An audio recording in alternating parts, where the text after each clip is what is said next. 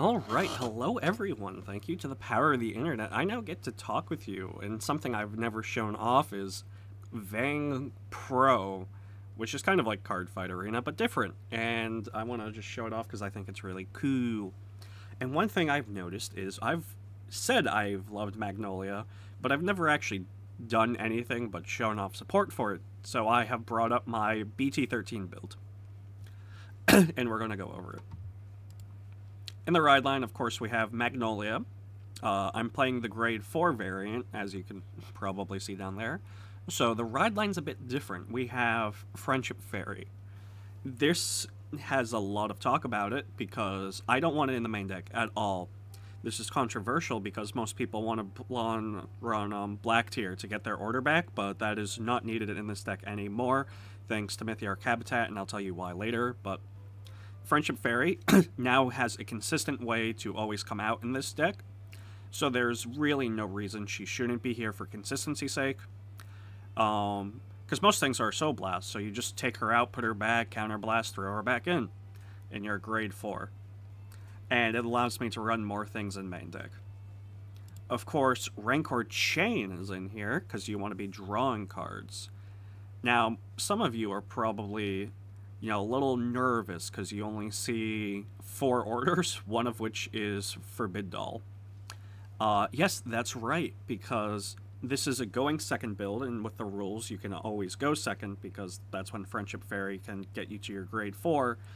And at this point, you don't really care about your order, and in fact, you kind of want to see Mythiarch Habitat down there anyway. But because this deck has a lot of calling potential and will continue to have such, you actually want to ditch units now, which is very crazy to think about. Any grade 2 or less, you just throw and call it a day. Of course, the grade 0 of choice doesn't matter. Going on to grade 4, this is the main thing, because this is still a really strong card for no cost of all. Everything gets 5k.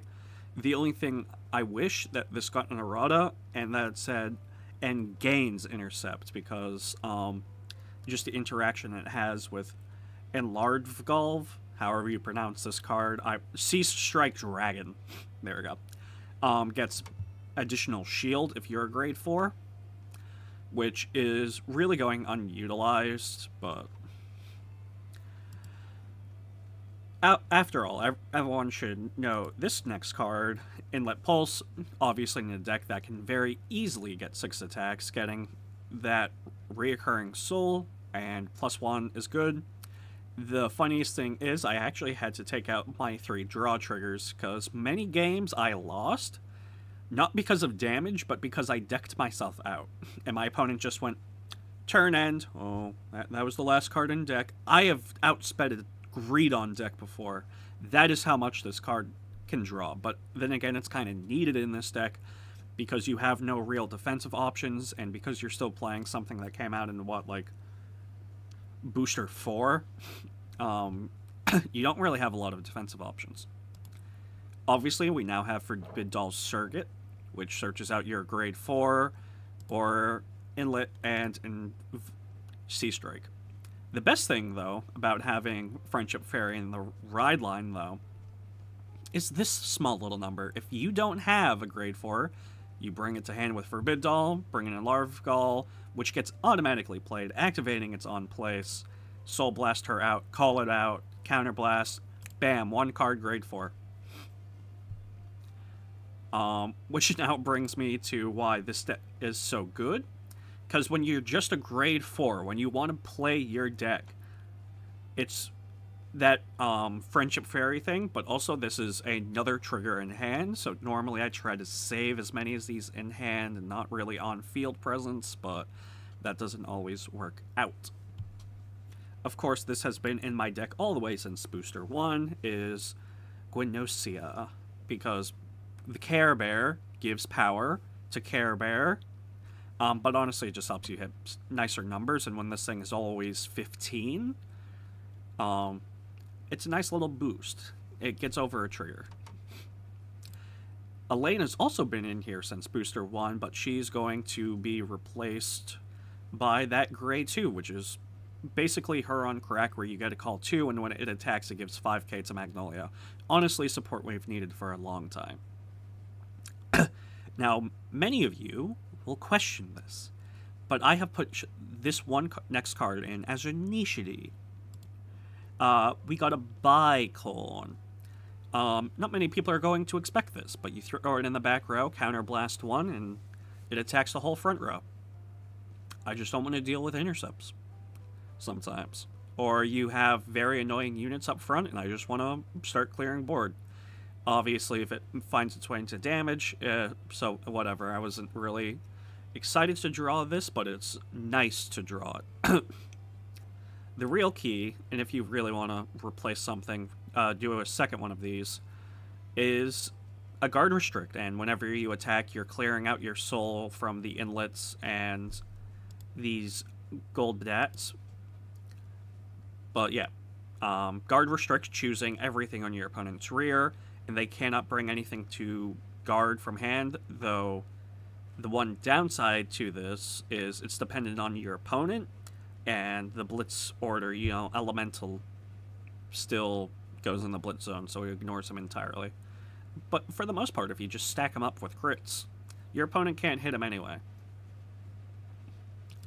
Obviously, Golbat, because this is your main discard. You don't care about this card, because when you ride your grade 4, you shove one into soul, your opponent it gets 5k.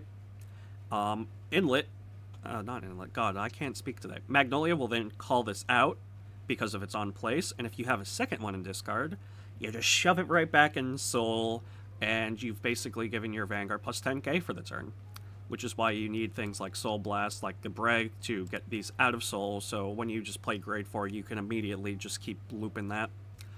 Though this isn't too bad if it's not behind your Vanguard. You don't get the draw, but it's still a 25k attacker because it gets 10k from its effect, and Magnolia gives it 5.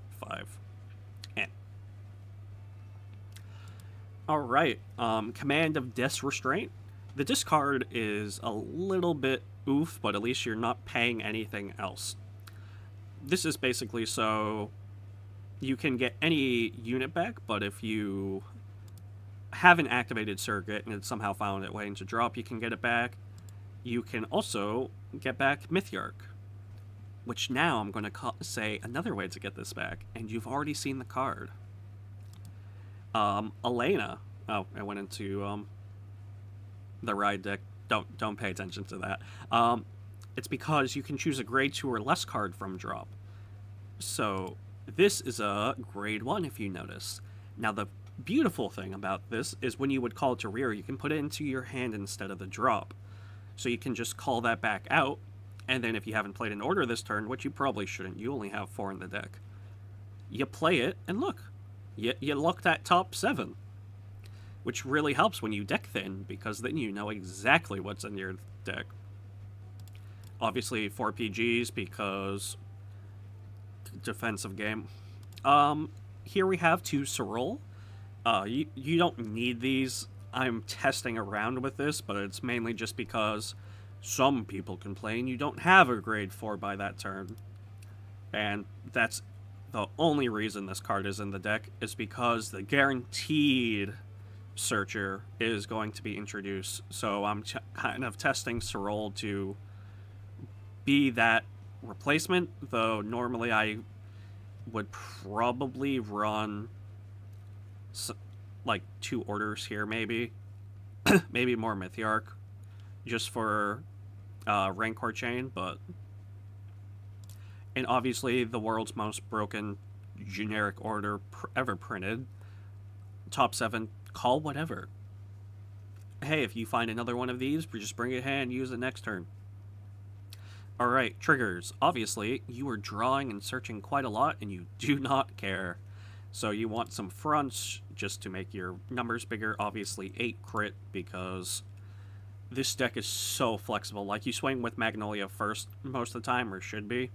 Unless the new support's out, and then you like, oh, swing, give Magnolia 5, and then it's swinging at a 28. Which is a very scary number to guard. And you give power to bear, and hey, look, Gabrig over here can get the crit too if you see your opponent can't guard with like a 0 or 1. And obviously 4 heal triggers. Who would have guessed? Let me quickly open up a single player room. As you see, this hand isn't the best, so we want to probably bottom deck these things.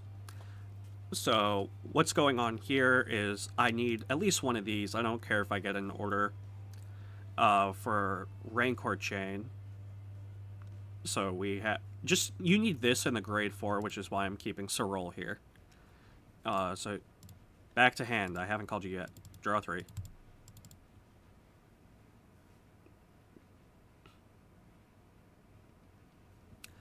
Even when I'm testing a video, you just see my luck.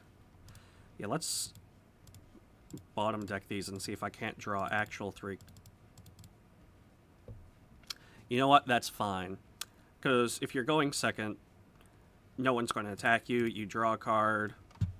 At this moment, it doesn't quite matter what you discard. I would honestly say Elaine. You ride deck up to Rancor. Rancor draws you 2. And see, look at that. We have a grade 4 Magnolia. You draw a card because of Cat, though. In this case, because I have 2 grade 4s, it's going off screen. You get rid of the deer because you no longer need that search. You can probably get rid of a grade 4 if you wanted to, but in this case, I would probably get rid of the crit trigger, mainly because you have 2 enlarged golf, which are triggers. Yes, even now, because you can show the grade 4 in hand. And that's mainly what they're there for. Let's say your opponent attacks you. You're probably going to get damaged very early on, especially in your grade 2 turn when you're about to be bullied because you have a fairy. Come on. I'm still getting used to this program, so forgive me. Yeah, you can't really call anything. Drive check. Cool. This just shows my luck. This is why I'm good at what I do. Let's just say you get pushed to 5. Oh, look, OT. So you draw, of course, draw again. At least I got another enlarge. This isn't normally how the deck's supposed to perform. I just have terrible luck. Get rid of the bicorn. Obviously, you're going into Magnolia now. And this is the main thing I was talking about, where you call, you get rid of, where's Soul? Hold on, main phase. View Soul. There it is. You get rid of Friendship Fairy. Obviously, I accidentally replaced everything, so. It technically goes to drop for the soul cost. Judges might call you on that, so be careful. Call it. Counterblast 1. This goes back into soul. And bam. Technically, you had to reveal the grade 4, but if you're doing this play anyway, your opponent should already kind of know what you're doing. This is a bad position to be in, but obviously you don't have a choice, so, you know, just drop the fairy at this point because she's lived her purpose. This is another good thing to remember, that I'm pretty sure this brings a unit to hand. Yeah. So you can actually better use Elena, because it brings it to hand, which her on place is from hand. You counterblast 1, you soul blast. Doesn't quite matter as long as you're not getting rid of Magnolia. Drop that, and sure, for the fun of it, we're gonna call Bicorn, counterblast 1. And you see from absolutely nothing we got in this. Swing with Magnolia. No.